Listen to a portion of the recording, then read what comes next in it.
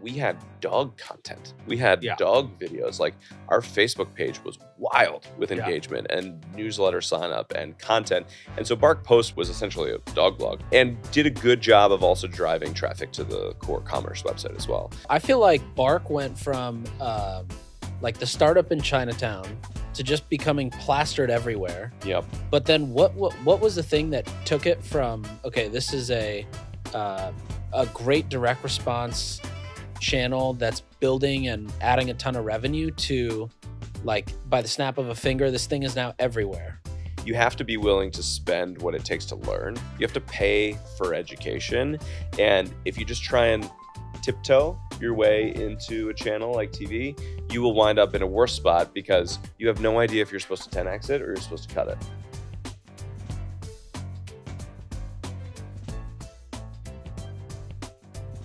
Nik, the first decade in e-commerce was all about customer acquisition with Facebook, Google, and Snap. The next decade of e-commerce is going to be all about customer retention. Now, at the end of the day, you got to look at what's left in the bank account when all is said and done. What's contribution margin look like, and how much profit is there that will fund my next purchase order or my next ad campaign? With your AOV, I bet your customers would have loved a loyalty program. When I was at Hint, our loyalty program was incredible, but it was too outdated. That's why I'm so excited that we're partnering with Tandem for this season.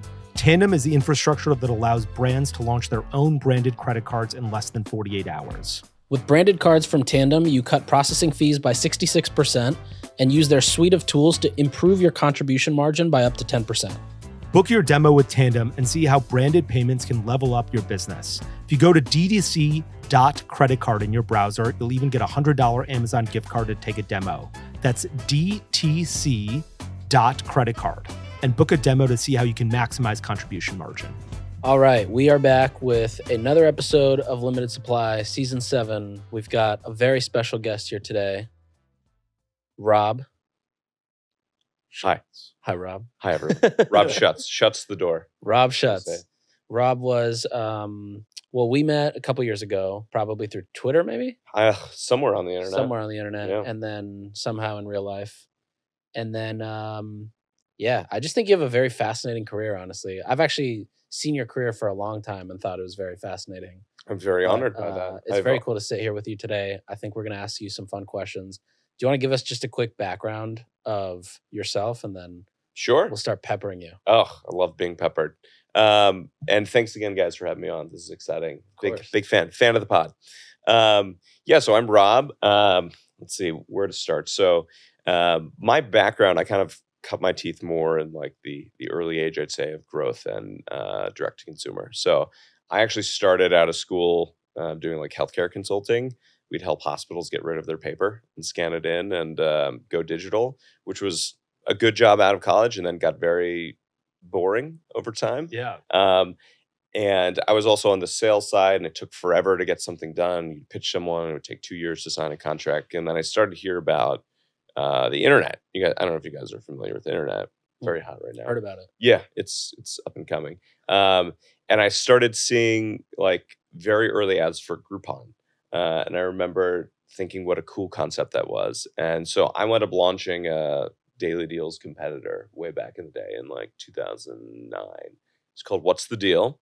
And we were just out of Washington, D.C., which is where I was at the time. And that was kind of my initial foray into how does the internet work, like selling things, getting people's credit cards. I was like walking around, knocking on doors, getting restaurants and spas to offer, half price deals. That's awesome. Living Social was also based in DC. Right? They were.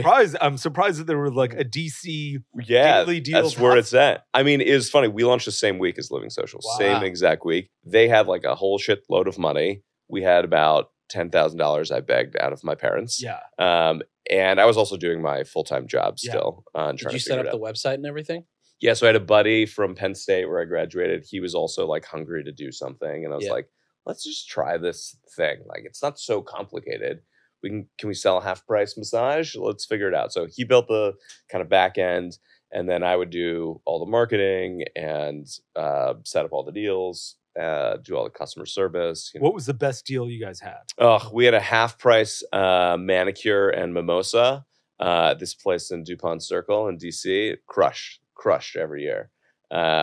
So it was awesome. It was like such a cool experience, and I had no idea what I was doing. Like, just literally trying to figure it out. What were the economics? So like if that was $100 to the customer, what were the economics behind that? So yeah, let's say it was face value $100 for mimosa and a manicure. We'd get them an offer for $50. We'd take X% of that coming in. And the deal for the business was like, hey, we'll bring you hundreds or thousands of new customers. Hopefully, you can hold on to some of those, and they'll be long-term customers.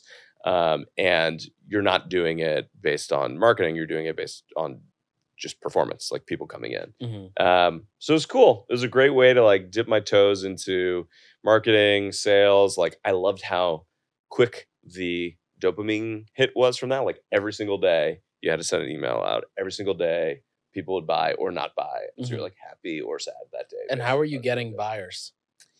Really, really slowly and organically. We had no money to do marketing. I didn't know what I was doing. We wound up really hustling to build the email newsletter because it was mostly about email. And so we wound up seeing there was this opportunity, especially with like bars and restaurants, where like, hey, you're really slow on Tuesdays or Wednesdays. Like give us a keg and let us throw a party on a Tuesday when you're going to be really slow, and we'll bring lots of people. So we basically email gated that party. We said, you can come and get 2-3 free drinks at this bar that you've heard of that you like, but you have to be on our email list. And so we would do that, and that eventually helped us grow, and we got some traction there. And then we did like a few partnerships with magazines and different like publications that wanted to get into deals but didn't really know how to do it. So we were very like methodical and organic versus like your Living Socials just like plowed money into paid channels because they actually knew what they were doing. Maybe. Yeah, I mean, certainly on the acquisition side. Sure. And yeah, that was kind of like a really cool opportunity to learn. And then it got to a point where like deals were so hot. Like it was so competitive to get a restaurant to do a deal. Living Social was giving people an iPad. They would like give them an iPad in order to sign up for a deal. And we just had to, like, me and my buddy. Like give the restaurant an iPad in order so they do a deal with us? Yeah. Got it. Because it was Groupon was hitting them up. We were hitting them up. You know, Living Social, and there was like tons and tons of clones out there. How big did the email list get? Our email list wasn't huge. It was under 100K. Okay. But it was incredibly engaged. Like now that I've actually learned how this works, it's like, holy shit, the amount of like engagement and clicks we got. It was Do you remember your open rate back in the day? I was probably like 60-70%. Yeah. It was like wild. But is of course, if you're just growing with people who actually want your product, you're going to get a lot better engagement versus, you know, you're putting money into all these like growth tactics. Obviously the quality is going to go down there. And there's just so many more emails you get today from like random institute, right? Like the last decade has just been like everyone has realized email is the way to reach people in a cheap and effective communication. Oh yeah. And I think that's also made me appreciate, like, I've kind of seen the through line in my career where like, I love email. I'm still a big proponent of email in general. I think a lot of that comes from like my initial upbringing on the deal space where like everything was driven by email. It was like, you have to get a good list. You have to have high engagement. You have to put good creative together. And if you do that and you couple that with good product or a good deal, you will probably sell, you'll sell well that day. Yeah. So I just love how quickly you could like put something out there and then get feedback immediately. Like if someone buys within 10 seconds of an email going out, you're like, hell yeah. That feels good. What year was this? It was 2009. So what were you using for, like, how would you process payments? Was it Stripe? This is pre-Stripe. I don't even remember what payment processor we're using, to be honest. Were you using MailChimp for emails? No, we were using, it no longer exists. I remember it was a company called Mailbato.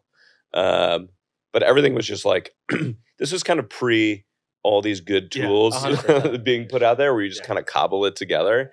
And so like, I would talk with like the guy, it was like a guy who ran this ESP Mailbato, and we were using authorize.net. That was our payment processor. Yeah. And everything was just clunky, but it was a great learning opportunity. And then deals got so hot that like Groupon was going public. Living Social was going to get acquired for like $5 billion. And I was like, I don't know what I'm doing. Like, I don't really know. Am I supposed to raise money? Am I supposed to expand into other cities?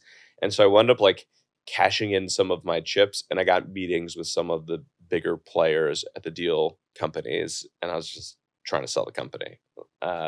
And so got really lucky, wound up selling to a competitor in New York, actually, called KGB Deals.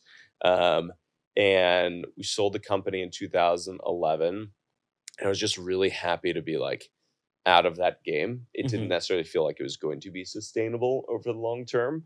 And it felt like a nice like chapter in my career where I could pivot from like, I used to be doing healthcare consulting and now I'm like an entrepreneur and I know how to do the internet. That's awesome. Yeah. So that was a big turning point for me professionally. It's such a confidence builder as well to find like a small early exit when you are young to be like, okay, I can make this work, and to give yourself like enough financial security to start like to try it again or to join an early startup and to not go back and be like, I need to get a corporate job because this didn't work out. I wouldn't change it for the world. Yeah. I think there were some good lessons learned out of it too, because I think I came out the other side of that being like, I'm an entrepreneur and I know what the fuck I'm doing, and I'm just gonna think of an idea and build some stuff. Yeah. And I definitely wasted some time and money building out things that did not get any traction whatsoever. And in hindsight, like I should have been much more strategic about where I was spending time and money. Ideas that I still like I built this basically an app called Chirp Guide, and the whole idea was like I want to do TV guide for Twitter.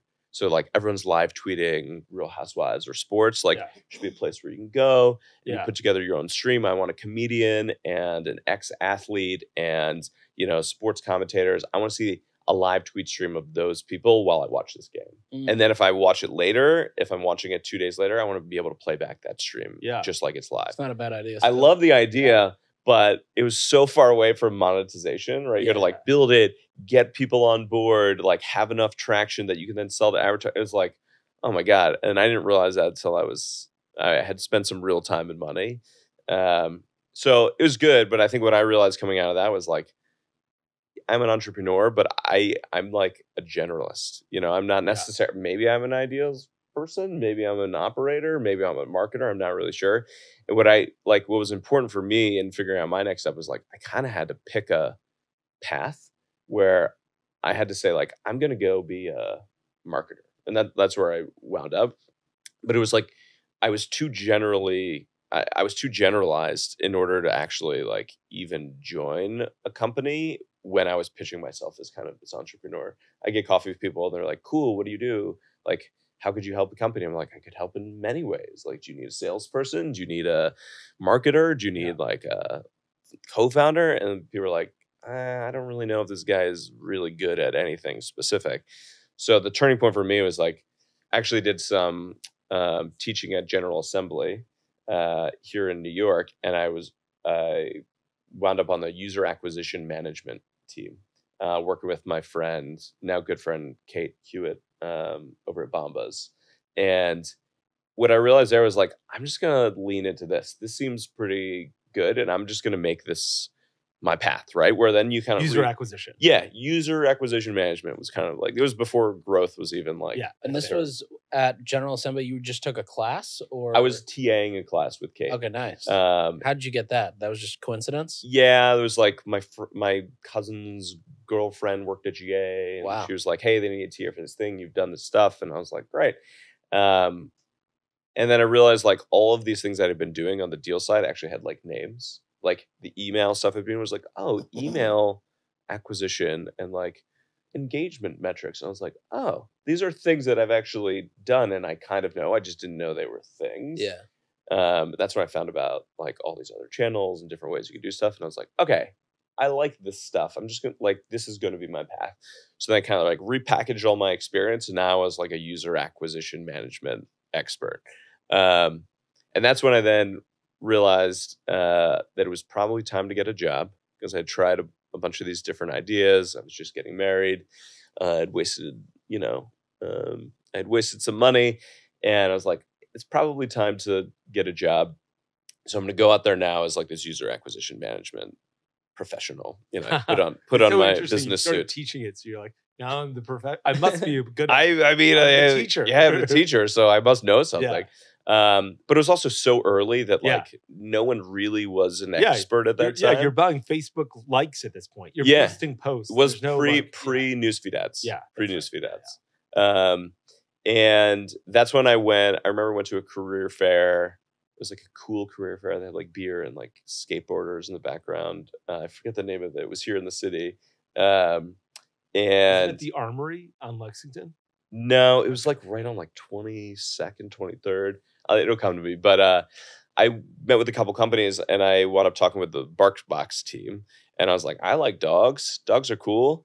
And They had a booth there? they had a booth there. Wow. It was the 4 of them at the time. It was like 4 or 5 of them at the time. It was like a couple of the co-founders and like they had an operations person, a tech person. And I've always been a dog person. My wife and I are big dog people. And just really liked what they were building.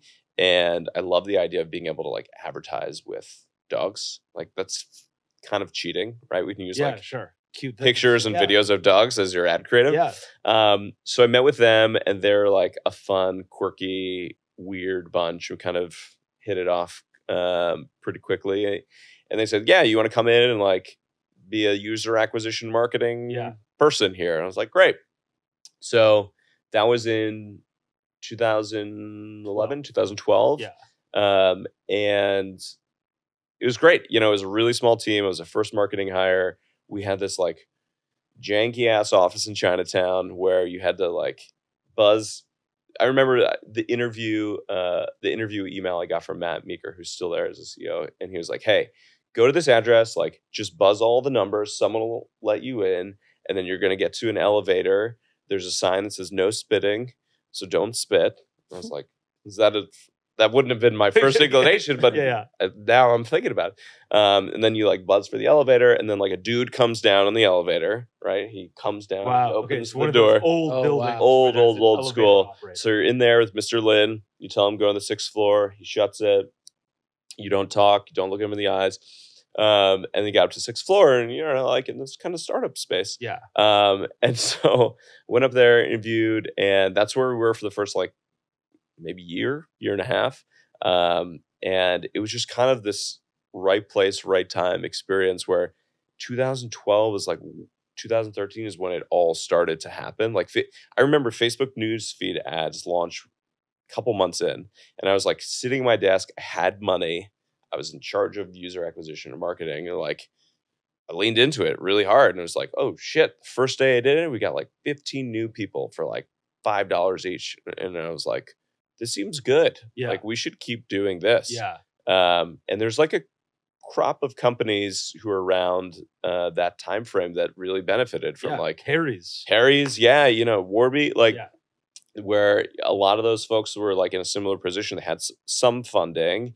They were looking for growth. They were quick and nimble, and really, really leaned in early on the Facebook side. There's a crazy story of like getting Facebook ads or like getting newsfeed ads approved, which was Zuck was completely against them for the longest time. Mm-hmm. And finally 2 people were in his office, which is called the Aquarium because it's like all glass. And he said, okay, like they were like, oh, look, there's nobody is engaging with these ads. Like, you know, our ads are kind of terrible. And he's like, why don't we just put them in the newsfeed? Like, just do that. And rather than say one other thing, which is what they've always wanted that, right? Because they're like, this is where everyone's going to click ads. They just got up and left. Because they're like, if we say one more thing, he might take it back. So just leave right now. Do not say one more word. And let's get the newsfeed ads going. Really change the history of Facebook. That's amazing. Yeah. So, like you were employee, but going back to you, this job fair is bananas. So you go to a job fair and I looked at your LinkedIn profile before you got here. You're employee number 7 there. Yeah. Yeah. I can't believe that like you join such an iconic brand from going to a job fair. Like what are they doing at a job fair? You know, there's 6 of them. Like, that too from accidentally being a TA. Yeah. That was through like a family thing, right? Yeah. Just coincidence. Yeah. Wow. But, you know, I think, and I heard you guys talk and tweet about it too, but I think it's all of this concept of like creating more surface area to get lucky. Mm-hmm. Yeah. You know, I think it's one of those where like you just kind of got to be around. You got to be hanging around stuff that's interesting and that you like, and allow for these things serendipitous. Do you remember? Did you have to have a resume? Did you like hand them a resume? Oh yeah. Hand them a resume. Okay. I went back like a few years ago and I was looking at our initial email exchanges, which is just hilarious. But yeah, like handed them a resume and followed up and waiting to hear back. And what was the interview process like when they were the interview process was like, I remember it was Matt, Henrik, and Carly, 3 co-founders, and we were just all in a room. And I don't think I talked all that much. They were just kind of like, you know, shitting on each other and being weird, and like they were asking me questions, and it was like more of almost like a can you fit into this vibe type of interview than like tell me your hard skills. And then at some point I went through like, here's my 20 ideas for how we would grow it, and they're like, sounds great. But they were in an interesting situation where like Matt was coming off of he was at like a VC Dogpatch Labs like incubator. And Carly was the first New York GM of Uber, and Henrik has this venture studio out of New York called Prehype. And so like they were also initially not looking to like get super involved. Carly was, but Matt and Henrik are looking to get more like build this business and then hand it off to other people. And so they were kind of like kicking the tires on like, these people have our vibe that we're bringing in, and early employees, it's so important to make sure from a culture perspective. But yeah, we've laughed about it, but it was unique any way you slice it. That's amazing. Yeah, I actually tried to raise money from Henrik at Prehype with Native, you know, long time ago. Did he give you money? He didn't. Ugh. I remember I sent him a sample and he's like, this gave me a rash. I'm not going to use this and I'm not going to invest. I get it. No problem. I mean, that is fair feedback. Yeah, completely but, fair. You know, I don't blame him. But that's still a miss. And so like I looked at BarkBox's number. So BarkBox, for the people who don't know, basically is a subscription, or primarily a subscription for dog treats and like pet treats and pet toys. Dog. Yeah, it's dog only. Okay, dog yep. only. I looked at your numbers. So I don't know, when you joined in 2012, I don't know what those numbers look like. In 2014, you're at a $25 million run rate. Is that primarily just off the back of Meta advertising? Yeah, I mean, we really leaned hard into Meta out of the gate. I think, you know, in retrospect, this is advice I give earlier stage founders a lot, having learned and doing this incorrectly. In retrospect, like we should have spent even more time and money there. Yeah. There's this feeling, and I definitely felt it, where it's like, we're not diversified. Like we have too much money in this one channel. What if it goes away? And like, yes, of course, at some point you look to diversify. But I kind of went off on this search where I was like, cool, I did Facebook. Check. I'm going to hand it off to some other people. They're going to take it. I'm going to go find the next Facebook. And I feel like I spent a couple years searching, and then eventually was like, God damn it, I should have just tripled down on this channel, and we would have I went through that too growth. At one point. I'm sure you did too. Definitely. I feel like everybody like finds success on Facebook, and then it's like, now we got to diversify. Yeah. And then you go try to find the next it just doesn't exist. And it's not always Facebook, right? Yeah. It's like whatever channel is actually working for you. I'll talk to people that are like, you know, they're 6 months in and they're finding like so much success on like TikTok influencer. We gotta do this other things. We gotta try other stuff. And it's like, it's or it could be search. It could be, you know, I've definitely seen other people, you know, content, organic social, like, lean into what is working for you. Don't fight against what is working for you. Yeah. I was the same way. Yeah, I also was like, I need to diversify channels. I need to get Pinterest. So first, let me start by saying, in your defense, in 2014, it was, everyone thought there would be alternatives to Facebook. Of course. Oh, absolutely. Pinterest launched and everyone's like, this is an alternative. Like there were so many options, or like Facebook wasn't the behemoth that it is today. Yeah. And it wasn't as like sophisticated with its algorithm as it is today. Oh, absolutely. And so everyone was like, yes, let me diversify. Even, you know, when I was running a Native, I was like, I need to diversify. And now I look back on it and I'm like, why didn't I just triple everything all of the time? Yeah. And Warren Buffett has this great saying, which is, when it's raining opportunity, don't put out thimbles, put out buckets. You know, if Facebook is working for you, like usually when I see people who are like trying to diversify away from Facebook, I'm like, it's not working for you. And that's why you're doing it. If it was working, you should be doing the opposite. Just focus on it. Yeah. Because the reality is, especially if you're an earlier stage company or you have a smaller team, you have limited resources, like you can split that across a Reddit test and a Pinterest test. No, just lean into what is working and take the wins. So yeah, that was definitely, and it's funny you mentioned that, like the early days and the algorithm. I remember how unsophisticated it was, where like you couldn't even day part.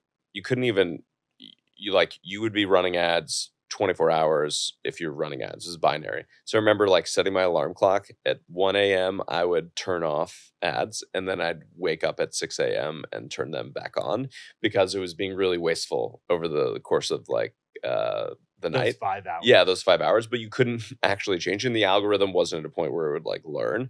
So you just have to do all these things really, really manually. Wow. But that's kind of what you need to do in the early Yeah, days yeah, is yeah. like you get, you do what you got to do to win. That's insane. Okay, so also in 2014, you're a $25 million run rate. All of a sudden, you guys are launching an insane number of products. There's BarkBox, there's BarkPost. Do you remember BarkPost? Oh, absolutely. BarkCare, Yeah. BarkBuddy, BarkCare. BarkCam. Yeah. Oh, you've gone deep. You're going deep. What's going like? Yeah, tell me what like. Is it sort of like you feel invincible? Is the company feel invincible? Like I feel like that's what happens when people are like, Casper when they were out there, and they also took advantage of this early days of Facebook. Oh yeah. They were like, we're launching, and like I think they hired like the guy from the New York Post or some like pretty legitimate publication to launch their newsletter, like Van like Winkle. a blog. Yeah, it was Van Winkle's. Yes, Yeah, yes, yeah. yes. That's what it was. And I was like, what's going on here? You guys have now decided that you're like a legitimate publishing organization. And that's fair, but like, you just have this feeling of invincibility. You can do anything and nothing can go wrong. Yeah. Is that the case or not the case? Certainly not the feeling that nothing could go wrong. Because Okay. while you're doing all these things, you're also, I will say, learning and failing Yeah. constantly. And you have to remember at that time too, like even taking the Facebook algorithm, right? Like the organic part of that was massive. Yeah. And a lot of businesses built Yes. themselves off of that as well. And Yeah. like, again, we had dog content. We had Yeah. dog videos. Like our Facebook page was wild with Yeah. engagement and newsletter sign up and content. And so BarkPost was essentially a blog. It was the Yeah. it was a dog blog. And did a good job of also driving traffic to the core commerce website as well. So that was more just like, let's launch that, let's formalize that. There was a bunch of interesting things in there. Like BarkBuddy was kind of like a little skunk project, but that was like essentially Tinder for dog adoption. Just like, hey, there's dogs in your area. You want to adopt it? That's awesome. It's kind of like a fun thing. And then what was it? Oh, BarkCare. Yeah, BarkCare was in there. That was like ahead of its time. That was essentially like Uber for vets. Uber for vets. I need Oh, a wow. vet to come to my house, and my dog is sick, Yeah. and you pay on a per visit basis, whatever. I still actually think it's a really good product, and people are trying to do that now. Yeah. But it was, at that stage, it's very operationally heavy. You have to have overhead and staff, and you have to build out at each city level. And different organizations are built different ways. Where like we were built more, I would say, as a single entity that could broadcast and advertise nationally and take advantage of that, and not necessarily like an expert in local logistics and operations. It was also just a different type of product, right? Where it's like, how do you target someone who needs a vet right now? Mhm. It's hard to show up in someone's news feed at the right time. That's like further up the funnel. It's a different muscle when it comes to marketing. So didn't work, but a lot of good lessons, I think, out of, taking away like, again, time sensitivity and urgency and marketing strategy and operations. So no qualms about that, but plenty of swings and misses along the way. Yeah, and a lot of like ideas that, like you're right, BarkCare is sort of like a business, can be a huge business today, but it's also very hard to be like a segment of a business, right? Because like local logistics, Yeah. like look at what DoorDash and Uber have to do in order to make sure that that car shows up and that food delivered. But that happens all the time as companies grow. That's why startups exist, right? Yeah, It's like, that's right. hey, there's a big company. They're not nearly nimble enough to do this very small thing for this segment of people. But 5 people that are just 100% dedicated to it can totally pull it off. So it's interesting. And it all comes back to like this, like building a perfect product for a perfect subset of people versus trying to build something that's so broad that it's applicable to everyone.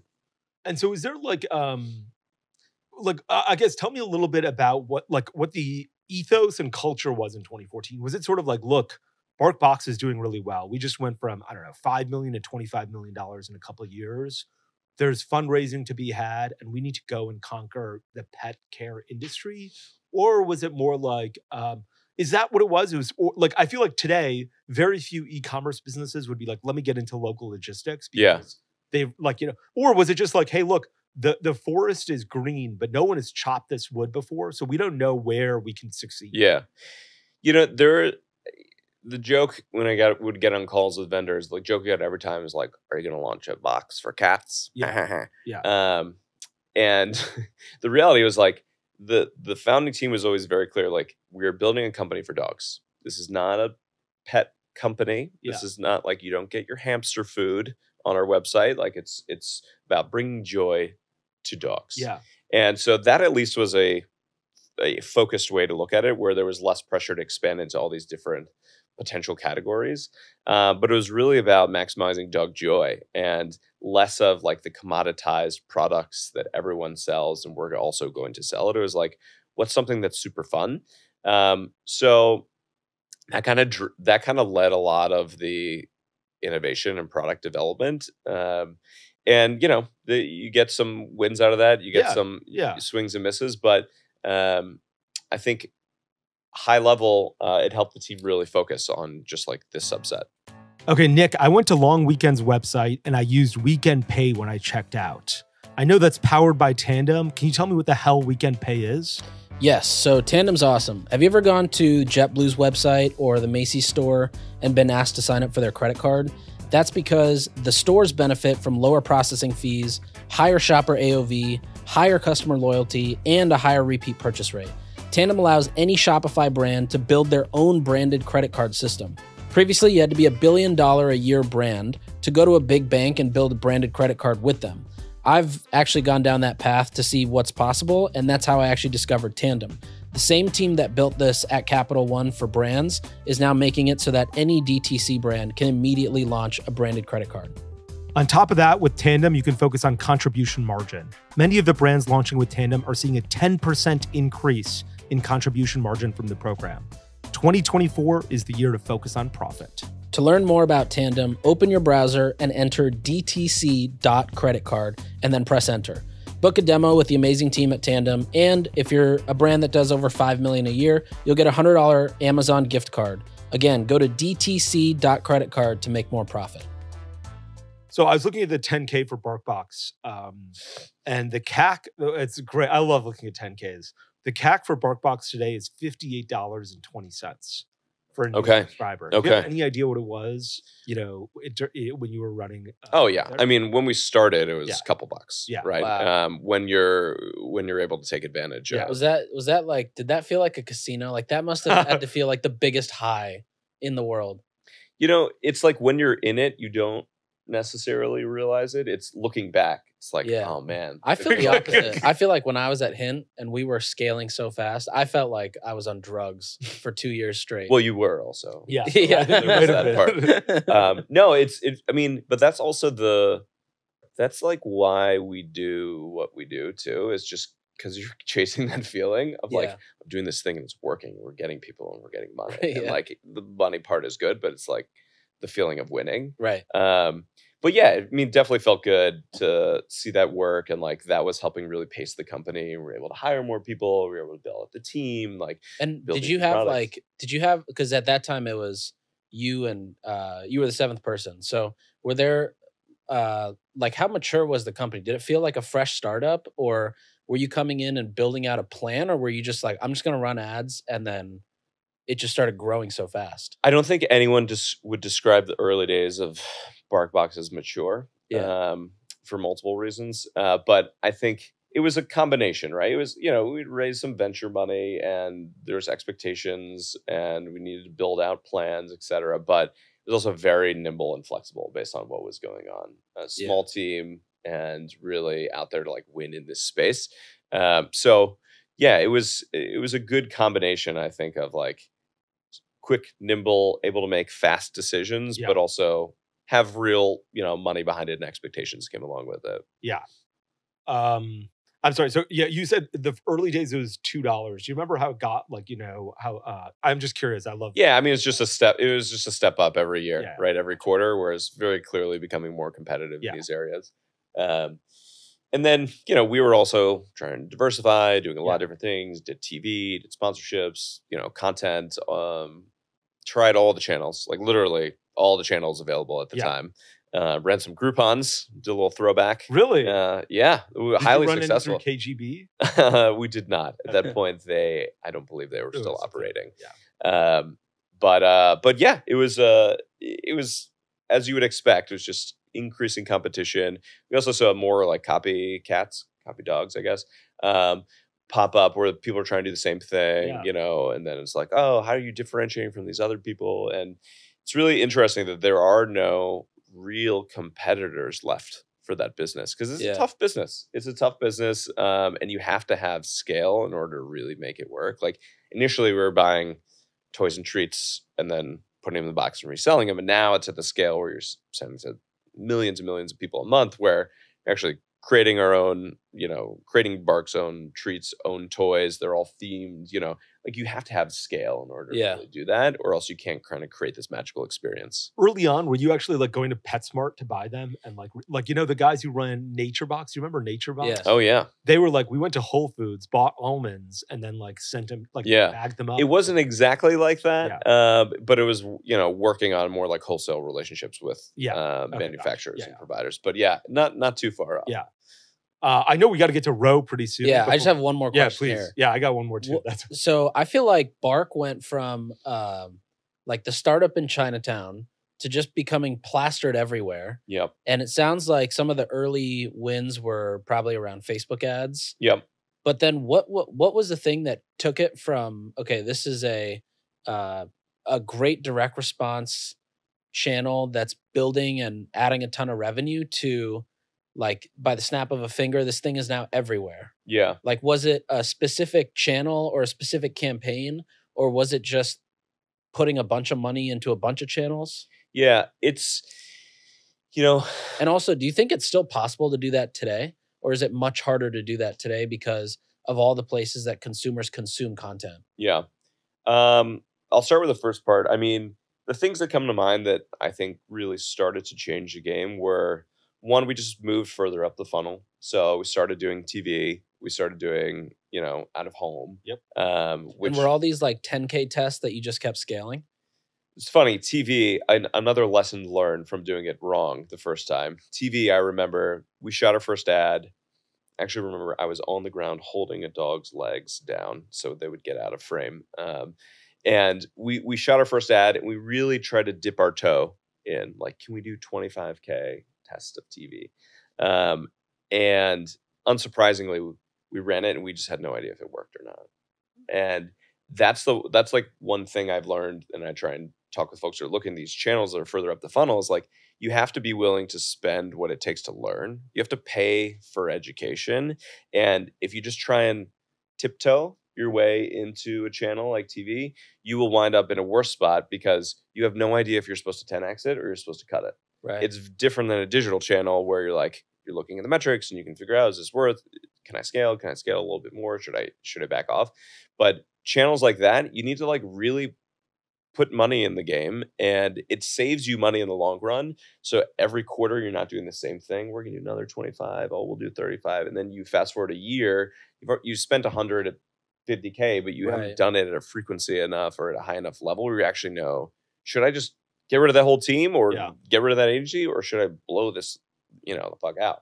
So I think that was helpful just from a funnel perspective. And then I think the other thing that really was a benefit was organic social. Like, we crushed organic social, and we had a great team. Shout out Stacy Grissom from back in the day, where, we started the Instagram channel when it was, that was very, very early. My wife and I actually started the Instagram channel before we passed it to the team. But for BarkBox? For BarkBox, yeah. Wow. And we figured out, phenomenal, by the way. Content's great. It's very social first. It's very social first. It's very weird. It's very on brand. And what we figured out, I remember we figured out this hack, which was like, if we post a cute picture of a dog with like a funny caption at like 4:00 during the week, we'll hit the favorites page. And so there was like a calendar I made of like, we were going to post at this time and this type of content, and we'd hit the favorite page, and our followers would just explode every time we hit the favorite page. So we built that account up, and we were getting so much engagement and so many different opportunities that came out of that. That's to your second question, Nick, like, can you do this anymore? Like that arbitrage doesn't exist anymore. Yeah. Right? Like, that has been like the closed. full blanket. Yeah. Yeah. But we were able to really lean into organic social and content and video. And we had these like fun creators who were there that would shoot weird video. There was like a guy, Jonathan, who was there, who has a dog, Noodle, who actually like became huge, got a book deal, and like became a huge personality. There was like a lot of celebrity dogs that came through Bark. Yeah. Was that also a big driver of growth, or would they not convert? I've always been curious. Which part? So like dog influencers, basically. Dog influencers. Well, I don't know how much time we have. We could do a whole podcast of dog influencers, but we initially created this affiliate program we called the Bark Pack, which was like 500 influencer dogs on Instagram. Everyone's building these accounts with their dogs because people would engage with them, but they didn't know what to do with it. Yeah. Like, I have like 100,000 followers for my dog. What am I supposed to do with it? So we were really the first ones who was reaching out. I was like, can I pay you money? And we'll send you BarkBox's every month and you post about it. And they were like, amazing. That sounds great. So we created Bark Pack. We gave them each individual codes. You know, they would all post at the same time, and it would kind of like flood the internet all at once. Hashtag BarkBox Firefly Day. style. Yeah, it was the thunderclap. Yeah. Thunderclap right there. But I mean, I think it definitely had an impact. I think things got murky with like code redemptions and things showing up on coupon websites, blah, blah, blah. But like net, it was a positive. Yeah. I think we would have done it differently if we had been more thoughtful about attribution. But certainly from the perspective of like being everywhere, like having BarkBox be ubiquitous, I think that was a very helpful driver. That's crazy. Okay, I want to move on because I have so many more questions about BarkBox. Oh, we can do a little side combo. But we got to talk about Row. So you ended up. So I looked at your LinkedIn profile. And it looked like you were at BarkBox and started to moonlight for Row right when you guys launched. Is that right? Yeah. So I met Z and Saman, who became my co-founders at Row, while I was at Bark. They were all kind of in the pre-hype ecosystem. Yeah. And really? we were in the same building. Bark at that time, different office in Chinatown, but we were on like basically all the floors. And pre-hype was on the 5th floor. And so, But did it get like incubated out in pre-hype? not really. Okay. It depends on if you ask Henrik. If you ask Henrik, it absolutely did. But it was, you know, Z and Saman were kind of doing different projects at pre-hype. They are incredibly talented guys in a bunch of different areas, but don't know a lot about marketing. So they would always come over like, hey, how do you do Facebook ads? What's the landing? Yeah. Like, how do we do landing page optimization? And we started talking, and then I had been at Bark for about 5 years and was kind of getting itchy for something entrepreneurial again. And they were looking to start this company, and we met a couple times. We talked about different ideas, and I was like very much on the fence because we were having our second kid. We just bought a house in New Jersey. Yeah. Bark also had, I think they still have, I don't know, this sabbatical policy. If you're there for 5 years, you get 3 months paid off. And so I was coming up on that, which I was looking forward to. And then I started talking to the guys, and I was like, oh, this seems like a good opportunity. Like, these are pretty unique individuals. And so I was kind of going back and forth, and then sat down with Jamie, my wife, and I was like, I don't know. What do you think? Should we do this? Because anyone in a relationship knows that you can't make these types of jumps without full support at home from a partner. And so she was like, very wise. She's very wise. And she was like, are you going to look back and regret not doing this if you don't do it? And I was like, definitely. She's like, just do it. Let's just do it. So wound up figuring out with the guys how I could take a small salary while I was moving over and doing this, and, you know, let the Bark team know. And they were like super supportive. Their first checks in to the business. Wow. The Bark team. The Bark team. Yeah. And felt really good because that's like where I grew up, and I felt very supported, and I felt a lot of allegiance towards that team as well. And so, started kind of like doing double duty a little bit in 2017. And, you know, the first thing we did was we actually got an office on 20th and Broadway, where we started building out a pharmacy. We had to build our own physical pharmacy location and go through licensing and all those pieces. And so it was like really important to get a physical location. So we had an office before basically anything else. And then, through the course of that year, I transitioned over, and the beginning of the Row story. Wait, I'm sorry. And how did you meet the Row guys? It was in the pre-hype building. You just like randomly walked in, like, you know. So Saman had done some work for Bark early back in the day. He's like a product and design and tech kind of person, very unique set of skills there. And so he had done some work for Bark. I knew him from that. He was always I had kind of bookmarked. I was like, if that guy ever comes up for air, I should talk to him. And he went on to start a company in New York called Managed by Q, which is a smart office cleaning company. And then he rolled off of that. And it was kind of like thinking about what was next. And I was like, keep track of that guy. Then he introduced me to Z. Z had been through Y Combinator. He had a company called Shout that he actually closed down. And then he was kind of like hanging around. Yeah. And so pre-hype, they joke it's kind of like a halfway house for co-founders.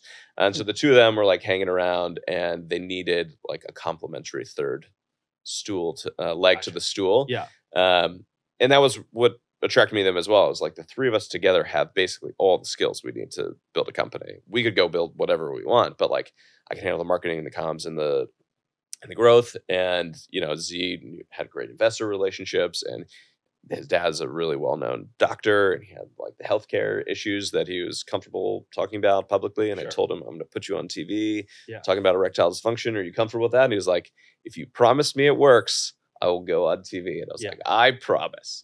And then and then Saban, you know, more with like the tech design product background, felt like really unique opportunity to work with people that had such complementary skills. And so we had started chatting from there. Saban was like, hey, come on a walk with us. We're going to let's go on a walk and get lunch. And, just started chatting from there. And what was like, you know, you're early on at Row. You have to build this pharmacy. Are you mailing stuff out from your pharmacy? Like, can you do that across the country or just in New York State? So each state requires their own license. Yeah. It was a big jump going from a BarkBox e-commerce. Yeah. Can do ship wherever you want to a highly regulated. There's state regulations at pharmacy, state regulations on the medical side, FDA regulations, a whole bunch of stuff. So we started just building the pharmacy in New York. We hired our first pharmacist, Colin, who is licensed in New York and Pennsylvania, and we slowly got more and more licenses that allowed us to ship to other states. But yeah, initially it was just I think 2 or 3 states when we launched that we could start servicing. And then how do you think about marketing at Row versus BarkBox? Because it's very different, right? Yeah. Like one is Instagram friendly, the other is probably not Instagram friendly. Yeah. Yeah. You know, harder, you know. Yeah. Like what were the differences between I mean, there were so many differences, but there were also so many similarities, which was interesting. Where it's like I felt like I built my playbook at BarkBox, where it's like, okay, I know how to do channels, do creative development, I know how we're going to optimize, we're going to do landing page, do email. Excuse me. But now is in this much more highly regulated environment. And so like the biggest change initially was none of the platforms let us run ads. Like, was there even Legit Script back then or TruePill? Legit Script, yes. Legit Script was actually one of the first accreditations we got that helped give the networks more comfort. Yeah. But we did not get an opportunity like Facebook wouldn't let us run ads. Instagram wouldn't, Facebook, Instagram wouldn't let us run ads. Google, we got shut down every couple weeks. So it was this constant cat and mouse where like, I remember we've been live for like a month. We were coming up on like a holiday weekend. It was Thanksgiving. Google just shut down the account. And the only communication we got was like, we do not support your business model. I'm sorry. And we were like, that's not good. Yeah. So over the course of like literally 12 hours, the tech team completely rebuilt the website, new domain, got it pushed, applied for new certification on Google, got approved, and we got back up and running. But it wasn't until we were able to actually get in like the room with the Google team and the Facebook team and talk with them about what we were doing. We had all of the best healthcare medical advisors across the world. Z's dad brought in all these really well-known people. We could talk to them what we were building and why it's important, how it's safe, and like the checks we're taking, the legitimacy, and slowly brought these people along. It's the same thing with every channel. We try to go out to podcasters. No one wanted to touch this. I don't want to talk about erectile dysfunction on my show. Like people are going to think, oh, I have that. And like, right. And so it took a lot of work to get people comfortable with what we were doing. And once we were able to unlock the channels, you could start to deploy the playbook. But that was one of the big early challenges, was just no one wanted to run our type of ads. And so once we were able to kind of get that moving, things really started to take off. And so now has that been unlocked? You're able to run Google ads, Facebook ads, anything you want. Yeah, primarily. Yeah. I mean, and Row has grown into much more than where it started Sure. on the men's health side. Has a really big wellness practice. Has a really big weight management and dermatology and mental health and fertility practice. So there's a lot. There's a lot more than where we just were at that time. Um, but yeah, it was certainly a big challenge early on. How did you recruit such killers? Like the three people that I know outside of you are Mike Miller, Neil Walker, and Jans. And all three are just killers at what they do. And I've always, probably for the last 7 years, I've thought you guys are incredible at hiring. How'd you guys hire such good talent? I think that's something one really proud of, and even outside of just growth, I love those three guys. I'm happy to talk more about them. But I think across the board, we ruthlessly prioritize bringing in great people. And so there's people that have been there 4, 5, 6 years still that I think are the best at their function in the country. And when it comes to growth, I think what was really unique, especially at that time, and even now, you don't see a lot of people at the founder level that come through growth that have that type of background. And so I felt like I was able to recruit them at a founder level for a functional position where people are like, all right, this company gets it. It's not like, oh, you've got a good relationship with the founders. It's like, I'm one of the founders of the company. You've got cover. Let's go build this thing. So Mike, I remember meeting, he was our rep on content, doing some content early on. And then he was like, I quit. I think I'm going to go play poker in Vegas. And I was like, Mike Miller, hold on 1 minute. Before you do that, just come hang out here. Just come hang out here. Help us. We've got some stuff to do. We're slowly able to trick him into staying long term. Deception is the answer. Deception and inception. Both important That's such a inceptions. Mike Miller path. Yeah. Well, I mean, but that's the right path. This is the right mentality you want for growth people. Is you want gamblers. You want people that want to win big and are willing to take some risks and some swings. And Mike did an awesome job. He was my first hire on the growth team. And then, Jan Jepsen from earlyjune.com. He was just always an SEM guy. He was loved search. And I wanted someone that was a true ninja on the search side. And he had spent 15 years of his career just doing Google search. And I was wow. I'm pretty confident that if search is going to work, we want a guy like this who knows what he's doing. So yeah, I think that was a bit of a secret weapon on the hiring side from a growth perspective, where I could go in and give people comfort that we understand growth, we understand how it works. Yeah. And especially early on, we were a growth marketing company that was doing healthcare. I think that shifted over time, but we really hit the ground running, and we had some really good people, still have great people there that know how to grow businesses. How has it shifted over time? I think over time, Row started as Roman, the men's health company, and has really, transitioned into Row, which is broadly it's a hospital. It's a virtual hospital. You can go in, you can get seen for men's health issues, for fertility issues, for weight management issues. And I think with that, it has also helped broaden the messaging and the channels that we wind up using to tell that story.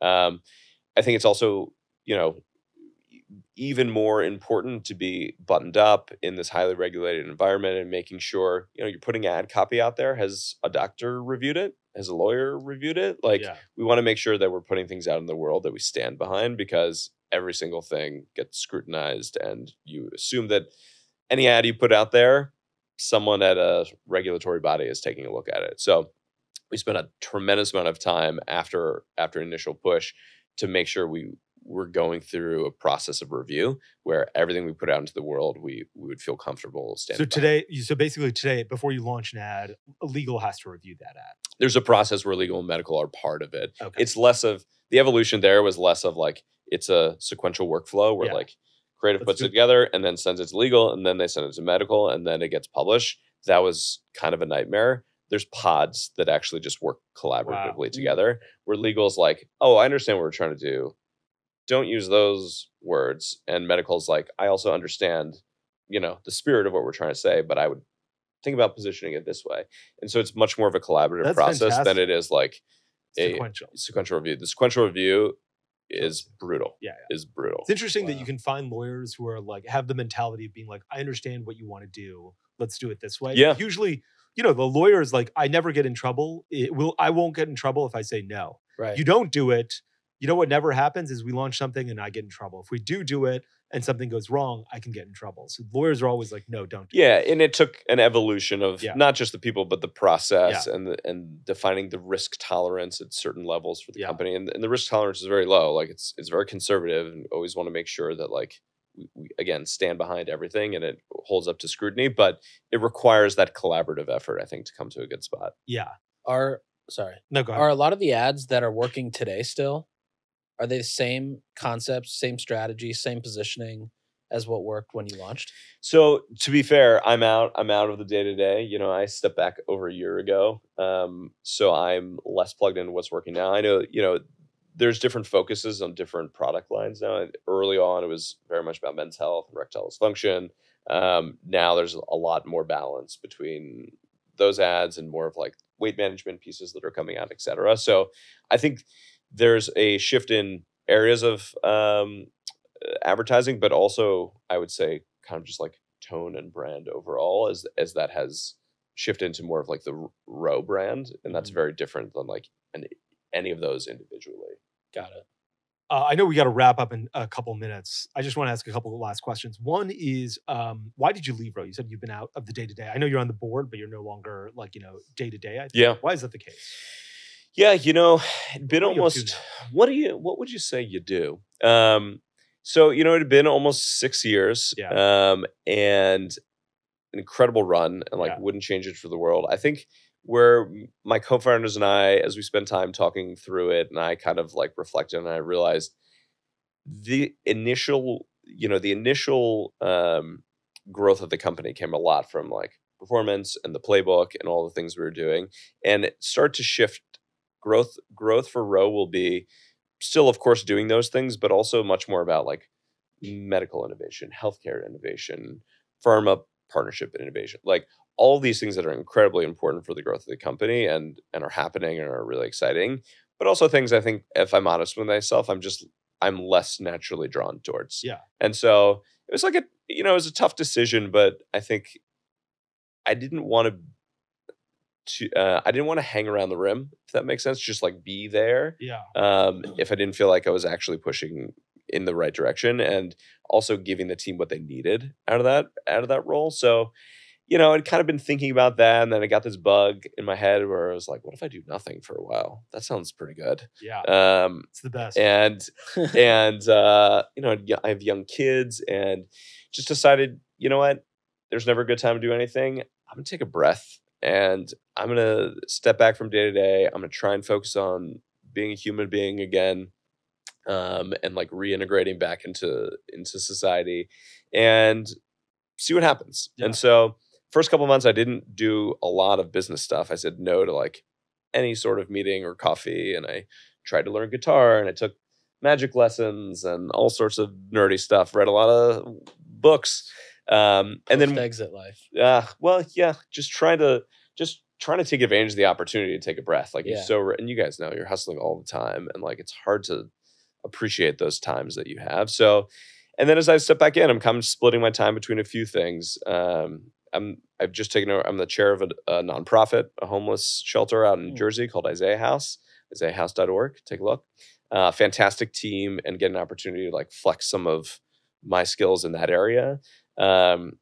I'm doing some consulting right now, some growth marketing consulting, spending time actually a little bit more on the sports side. We did a lot with Roman with sports sponsorships and partnerships.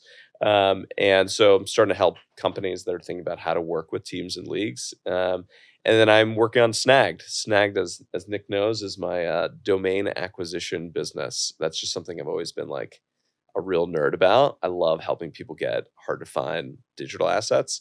Did you have any cool domain stories in your back pocket? I have so many. What's the most expensive domain you've like, I'm not sure if you're acquiring them and the reseller. I'm mostly helping companies that say like, hey, we're a Series B now. We need the .com. Yeah. Help us figure it out. Yeah. I mean, I've got some pretty wild stories. I won't say which property this was, but got in contact with the guy who owned this property, and he was like post-economic. He's like, I saw a company, I don't need anything ever. And I was like, is there something creative we could do together? Like something that's important to you? And we went back and forth and realized this guy was on the board of a nonprofit that built water wells in South America. And I was like, could we help you build a new water well?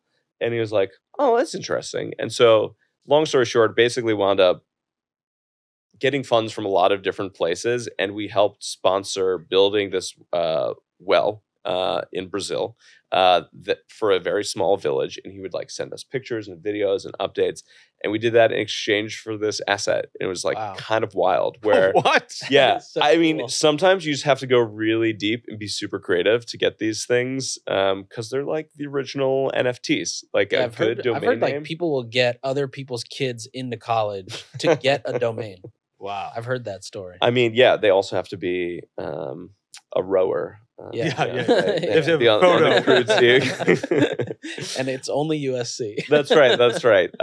But yeah, sometimes you have to get creative with this stuff. It's kind of this wild world. I'd love going down the rabbit hole and figuring out how to make these deals happen. So I wound up launching snag.com, where I've been doing a fair amount of business on that as well. And how should people get in touch? If people want to get in touch with you, are you active on Twitter? Should they reach out to you on LinkedIn? Should they go to snag.com? What should they do? Sure, you can always catch me on Twitter. I'm just at Rob, so you can catch me there. That is a great look at you already getting good handles on Twitter. Well, you know, I've been in the game, or you can just email me, hi@rob.com. That works too. Damn. Wow. Okay, that's a Making great us way look to bad. end. Well, it's, Yeah. you know, And Nick's nick.co, you know? Well, we're gonna work on it. We're gonna work on it. I'm on the poor people side. Yeah. No, I gotta go to we're- snag.com. We'll get you. Let's build a water well for you. Yeah. Let's see what we can do. Well, Okay. thanks so much for joining us. Thanks for having me, guys. Fantastic. Really appreciate you. Yeah, this was awesome. Thanks for coming. Thanks for having me, guys. Thanks for tuning in. We'll be back next time to cut through the noise in CPG, retail, and e-commerce. And if you enjoyed this episode, then why not share it with a friend? And be sure to subscribe on whatever platform you listen to your podcasts on.